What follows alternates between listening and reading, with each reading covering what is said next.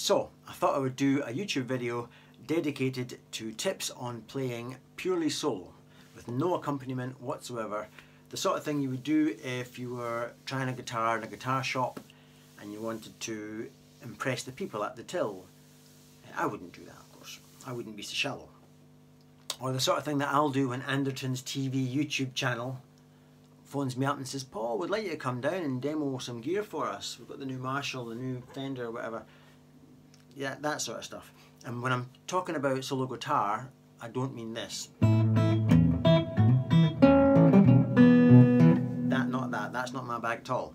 I'm talking bluesy lines, using the notes in the scale to suggest the chords, or even grabbing chords, or even using great keys like A, D, E and G to have little open strings droning as you're playing. That sort of stuff.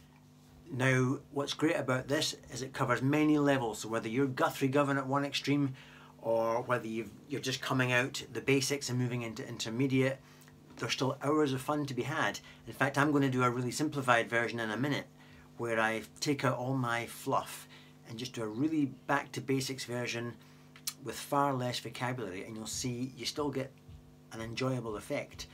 But it really teaches you to be thoughtful and especially clean with your playing, because you can't have extraneous notes popping out the guitar because you're so exposed, you're just on your own. So it really forces a discipline and encourages things that you've never really thought about, like the damping and which parts of your body and hand and fingers can you put on the strings to stop that happening.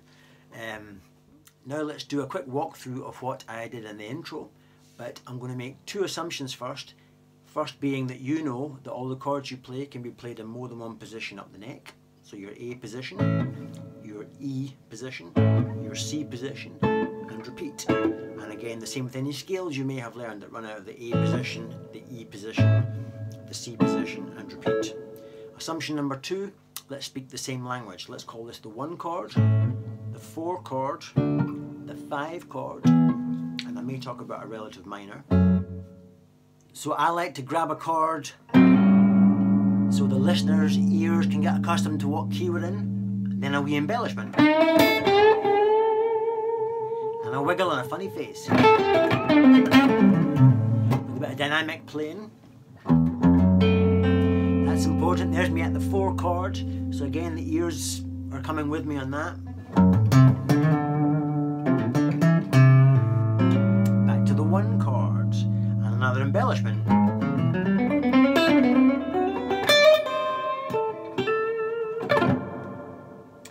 Another little embellishment.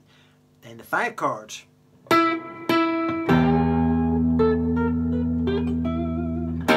Down to the 4. Then another little embellishment. Back to the 1. Then the turnaround. Diminished. Back to the 1. We sit at the 5. Starting again.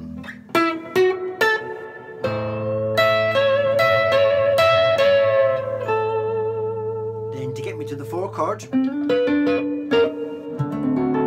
I am at the 4. Another little embellishment. Again, love grabbing these chords so the audience is with me. We're on the 4 chord, then a little embellishment.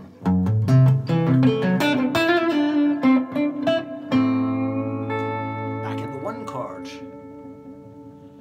then a little embellishment. And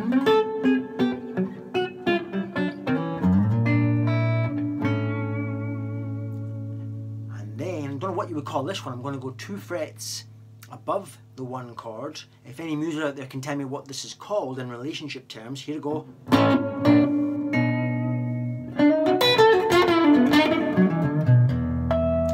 And that wee bit sparkle there's me back at the 5.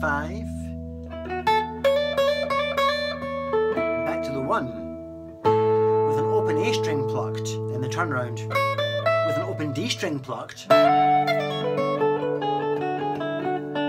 to the A. And the 5. And we start again. So now the same thing, only much simplified and stripped out, but all the principles are the same, and so is the fun level, right? So again, I set the scene to get the human ear on board. Still sticking in the key of A, there's the 1 chord. Up to the 4 chord.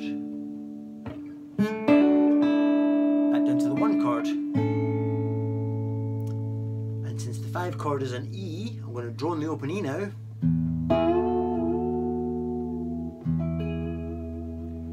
Or if I couldn't do double bends, then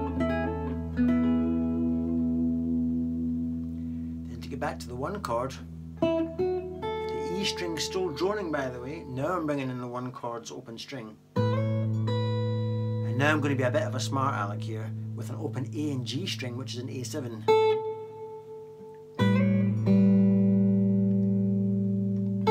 Up to the 4 chord with the open D string droning away nicely. Open D is still droning away. Open A string.